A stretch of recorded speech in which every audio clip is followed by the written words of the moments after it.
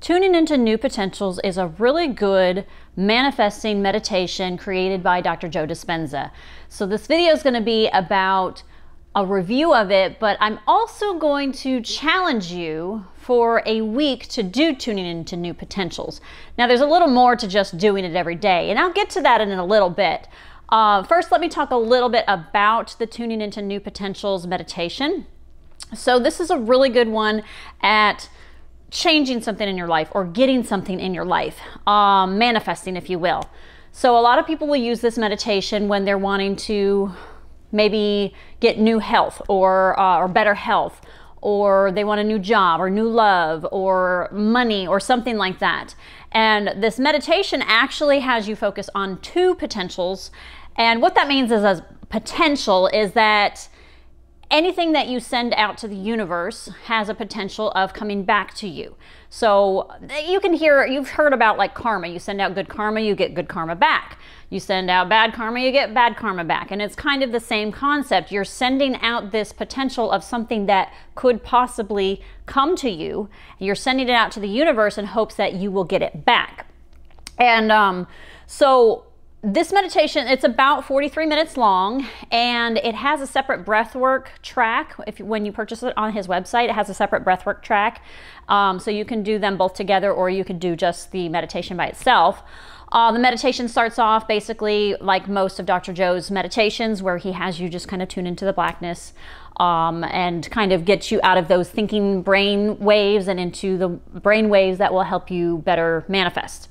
So then once he kind of gets through all that, then you will get to the part where you're going to tune into your first potential and then eventually your second potential. So I've heard this suggestion a lot, that your potentials, you choose one that you really want to work on. So for example, let's say that you are wanting to manifest $100,000, okay? Focus on one that you really, really want, and then make the other one a fun one. Now, that's not something you have to do, but that's what a lot of people I've heard do. So let's say the second one, you want to, I don't know, get this new red sweater or something, or a free cup of coffee. So you make the first one is like, wow, that one seems kind of difficult. And the other one, you're just like, whatever, if I get a free cup of coffee or a sweater, that'd be awesome. You know, you're not so focused on it. You're not obsessed about it, and you don't overthink it. So the first one, he has you basically focus on it and what it feels like, and he has you send it out to the universe and bring that feeling back to you. And that is kind of the important part about trying to manifest something, is feeling it. So for example, you want $100,000 and you send it out to the universe, and you want to feel like, oh my goodness, I have $100,000. That's so amazing. What could I do with that? You just think about it, and you feel how it would feel like to actually have that $100,000, because the universe will be like, oh, she has this $100,000. She feels it. She knows it. Okay, let's give her this $100,000. The problem is oftentimes when we send out some of these big things to the universe, we have limiting beliefs about them. So you send out $100,000 and you're like, okay, cool, I'm going to get $100,000. And then in the back of your mind, you're like, how is that going to even happen? Where is it going to come from? I usually have to work for $100,000. I'm not deserving of $100,000. So those are what are called limiting beliefs. And by you sending out, oh, I want $100,000, and then by you saying, how am I going to get that? You're kind of telling the universe, I want it, but I don't deserve it. Or how am I going to get it? And so you're basically kind of like canceling out your desire, your manifestation, and the universe is like, okay, I guess you don't want it, so it doesn't give it to you. And so by doing this meditation over and over again, you're training your brain, you're sending out the signal to the universe that you really want this, you really desire it, and you're going to start to feel it more. Same thing, like it goes on basically to do that with the second thing. So you can be like, cup of coffee, oh, that'd be great if I got a free cup of coffee. And with that, it's like, you don't really have too many limiting beliefs about it, and be like, whatever, if I get a free cup of coffee, great. If I don't, whatever. But the $100,000, you're like, man, I could really use that money right now. And you're kind of like, you're fighting it.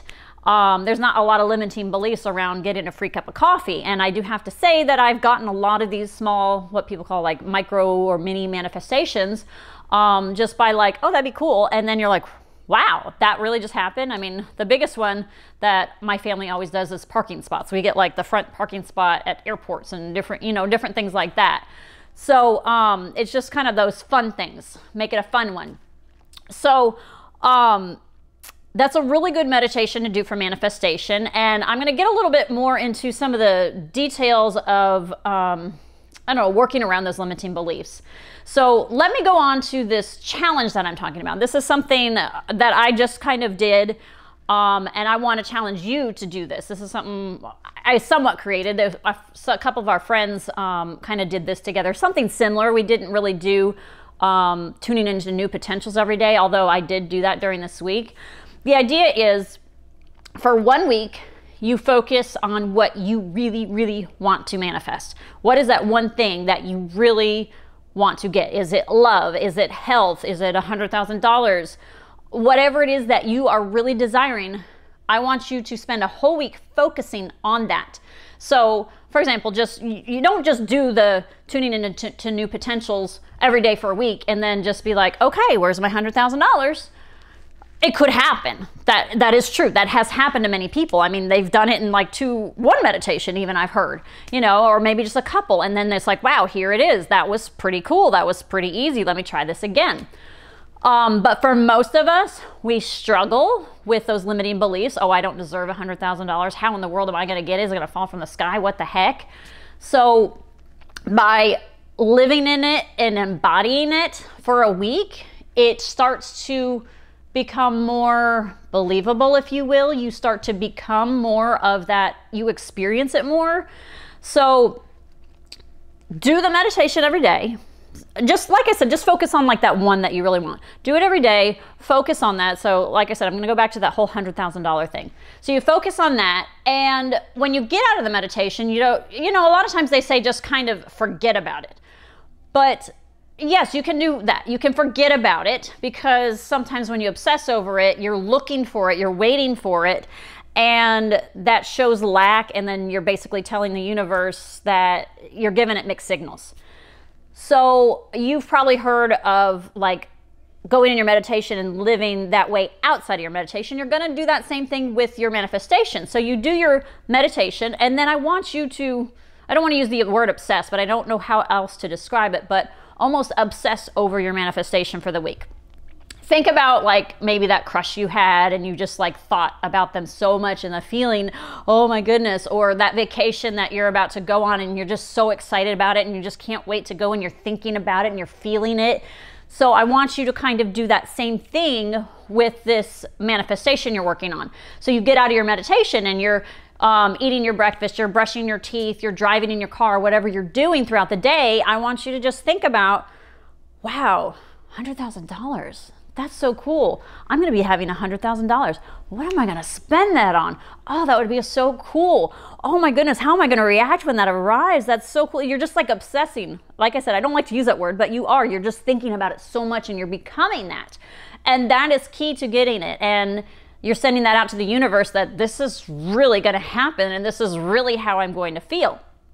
The other part of the challenge too is, I did this, okay, I did this several weeks ago, and the challenge is when you come up against a block or a limiting belief.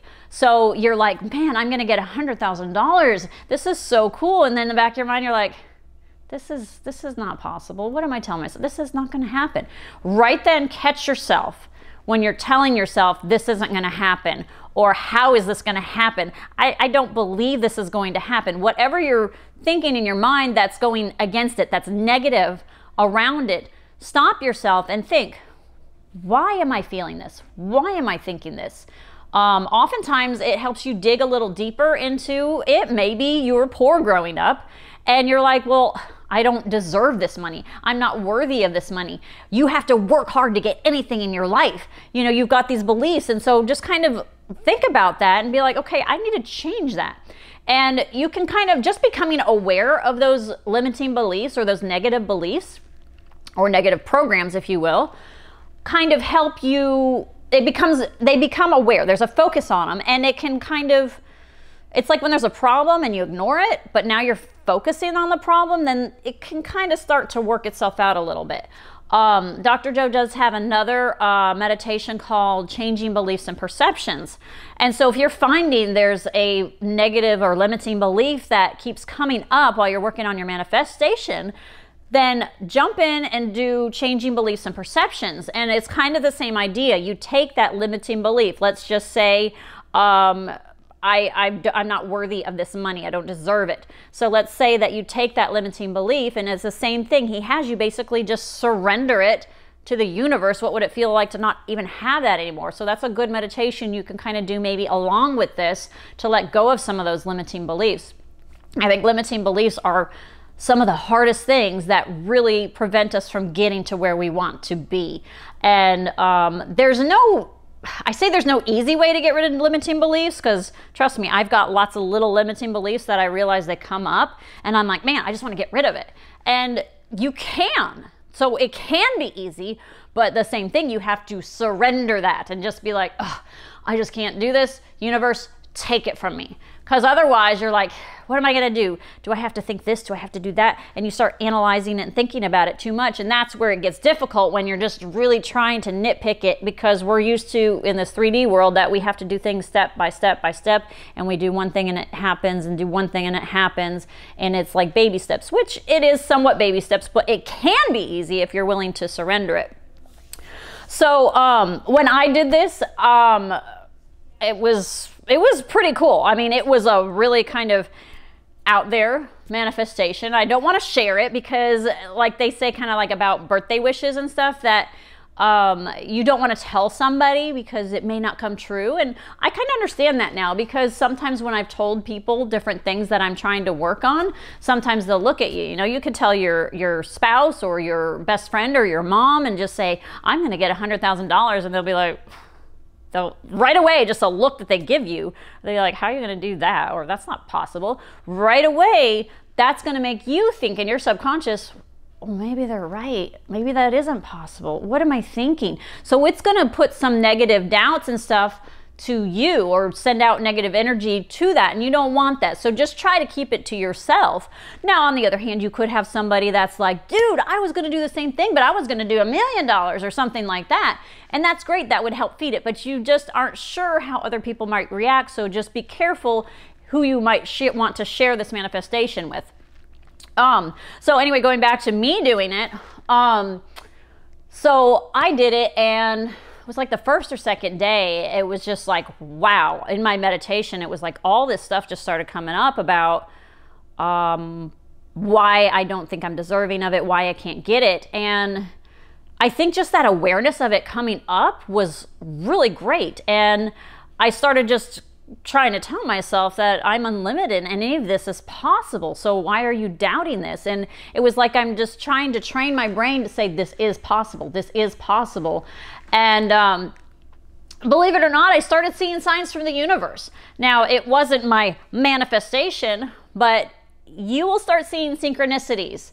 I've had a lot of these things happen when I have this big dream and I kind of put it out there, and then next thing I know, somebody's like talking to me, and I'm like, it's like, what? This is so weird that you're like telling me this, because this is like part of what I'm trying to manifest. And it's like almost like these puzzle pieces of these people getting put together to help you out in your manifestation or whatever it happens to be. And you're just like, wow. So like I said, some people can get their manifestation like, you know, right away.